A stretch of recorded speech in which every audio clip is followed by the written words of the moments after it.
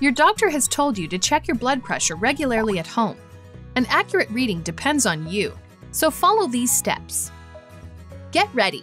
30 minutes before you take your blood pressure. Don't smoke. Don't drink beverages with caffeine. Don't measure your blood pressure if you are upset or in pain.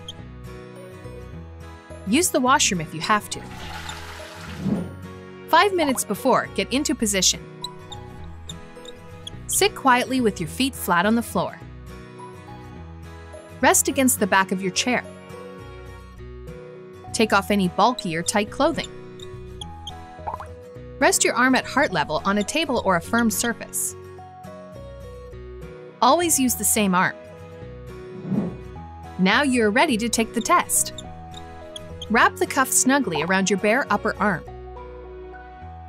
2 fingers should fit inside the cuff. The edge of the cuff must be 3 centimeters above your elbow. Don't talk or watch TV. Take 1 reading. Leave the cuff on, wait 1 minute, and take a second reading. Write down both blood pressure readings or use an app. And then share the results with your healthcare team.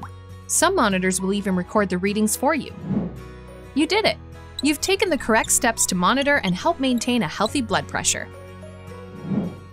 Roughly 1 in 5 people in Canada have high blood pressure.